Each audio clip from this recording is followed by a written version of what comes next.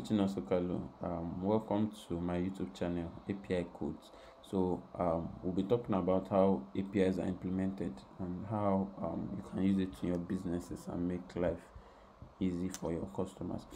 So let's go down to it. We previously talked about withdrawals and accepting payment. Now we're currently going to look at identity verification. Now identity verification is actually very important because it makes you it improves your KYC process, so you actually know your customers better, and actually makes you to confirm if the account detail being provided by a customer is a valid one.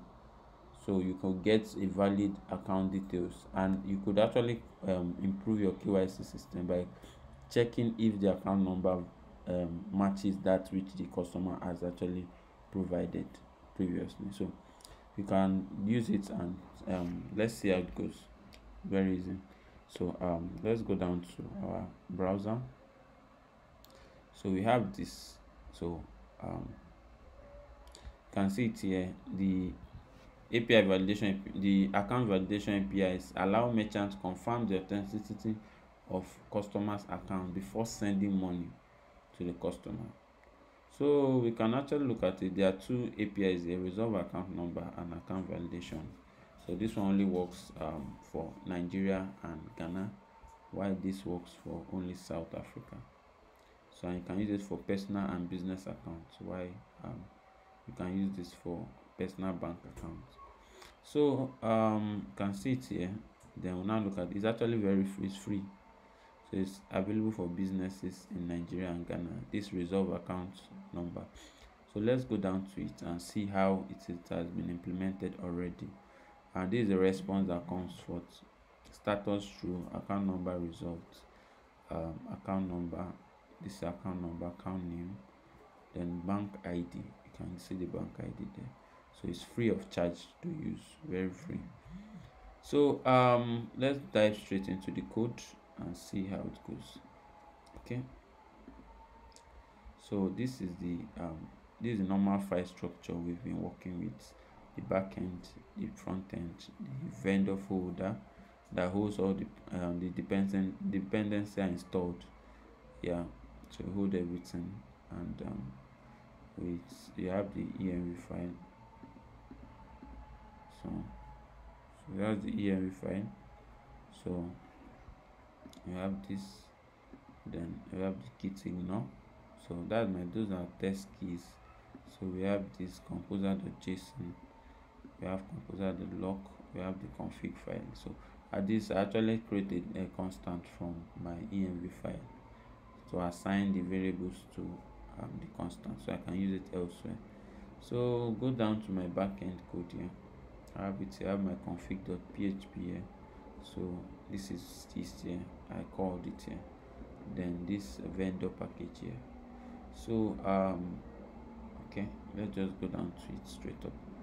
So this is it here.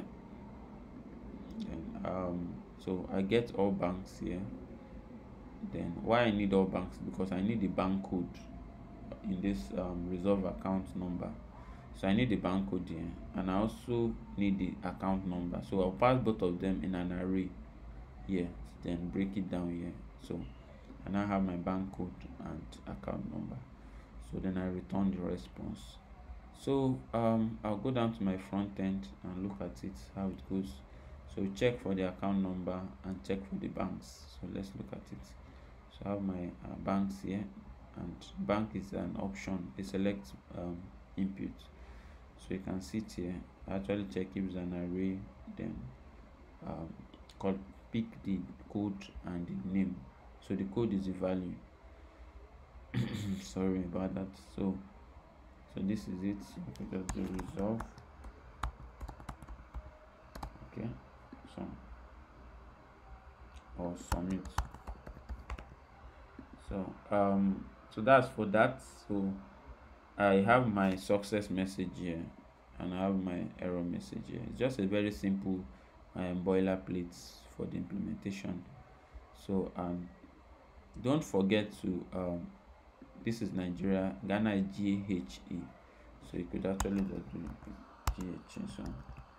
So I'm in Nigeria, so I would like to verify the person to get all the banks in Nigeria. So and okay, so let's go straight to it and see how it has been implemented. So I'll go to my browser and let's see. So I have it here. So I'll put my account number, then um my recipient bank, this, then I'll check. Sorry. So I'll submit. So account number result. So it's actually sent you a message. I'm only sending the message out, and the data has this account number, account name, and bank ID. So with this, you could perform other duties after this in your KYC flow. So that is that. So I hope you enjoyed the lecture, and I hope to see you in the next one. We'll be talking about the account validation that happens for businesses in South Africa. Thank you very much. So please like, subscribe, share, and let's keep building awesome apps. Thank you.